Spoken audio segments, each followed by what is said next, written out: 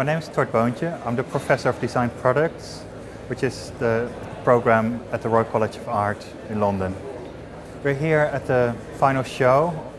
One of the clear trends that we see emerging this year is there's a very strong desire amongst the graduates to really engage with society.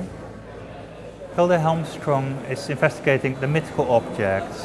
She became very interested in the whole disaster that happened in Fukushima, and then she decided to go to Fukushima and spend almost a week living with Mr. Matsumura, who's a farmer who decided to stay there. But he's the last person living in the exclusion zone near the nuclear reactor. On Mr. Matsumura's farm, she collected soil from 8 centimeters deep underground.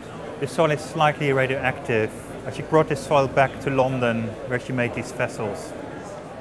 Ima's work is an investigation of the body, and by creating these transparent suits that you can actually wear, you almost become like a different character.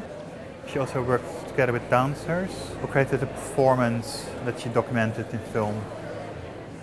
Pochi developed a new type of skateboard that allows you to go down the stairs. It's something very dangerous. Not even very good skateboarders can do this. Pochi actually only started skateboarding 1 year ago. But I think it's fantastic by creating something new, like a tool that allows you to do something that you could only dream about before. Kim's work lives between installation and furniture design. He's been investigating optical illusions, kind of using graphic patterns and two-way mirrored glass. The mirror, which is here in the center, reflects the pink dot pattern, but at the same time you look through the mirror and you see the yellow dots on the other side.